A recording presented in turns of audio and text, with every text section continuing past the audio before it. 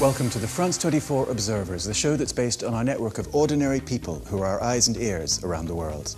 Farkhunda is the name of a young Afghan woman who was killed by a mob in March. They believed wrongly that she had burned a copy of the Quran.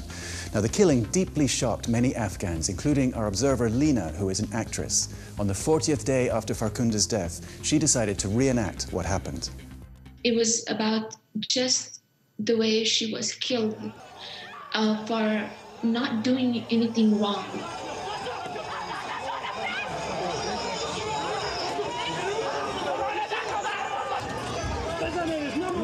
She was beaten very badly. She was humiliated. And they ran a car over her.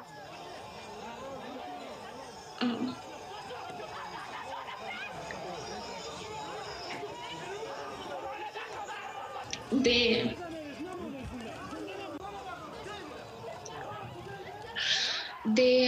then threw her body on the river, a dry river, cobbled river, and then they burned her.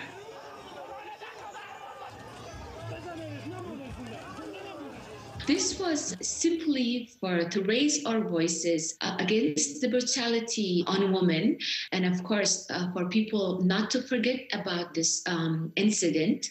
I get mixed reaction in social media. Basically, they were saying that my clothes were provocative and I didn't wear a headscarf. I don't understand. How can nobody would accuse the men? How come nobody would blame the men who did that to her? And me being the actor and doing it as real as possible, and they would raise their finger on me. So it's quite difficult to understand their minds. In the performance, Farkhunda rises from the ashes like a phoenix. Now, Lina obviously couldn't bring her back, but her performance does appear to have provoked a reaction from the authorities. A few hours after it was finished, they announced they were bringing charges against 49 people, including 19 policemen who stood by as Farkhunda was killed. Young Iraqis have grown up with war. First Iran-Iraq, then Iraq versus the United States, then Sunni and Shia violence, and now the Islamic State, which is killing everyone. Ordinary Iraqis have had enough, including our observer Ahmed and his fellow poets. The violence is leading them to take risks they probably shouldn't be taking. I'm part of a collective of poets in the province of Babil. We recite poetry in places that are dangerous, very dangerous. Like, for instance, in the middle of an area filled with landmines. When we got to the area that had been mined, we were very scared. We walked carefully, in single file. We were afraid a mine would blow up and kill one of us, or even the whole group.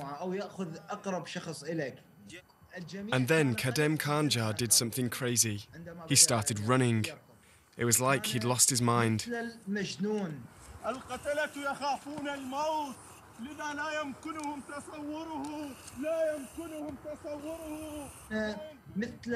Why did he do it? Because he's had enough of this war and can't take it anymore.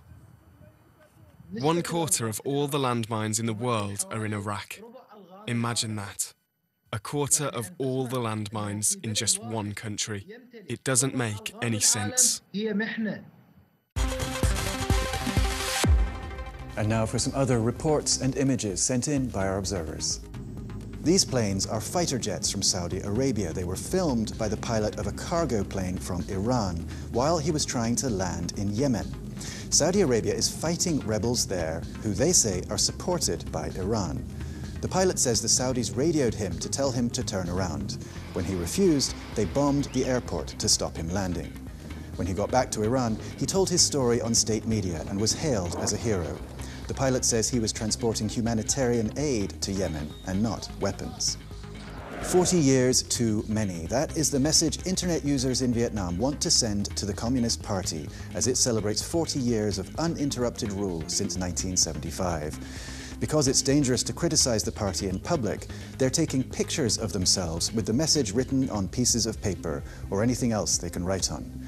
It's part of a competition organized by Viet Thanh, the Vietnam Reform Party, a group the United Nations says is peaceful, but the government calls terrorists.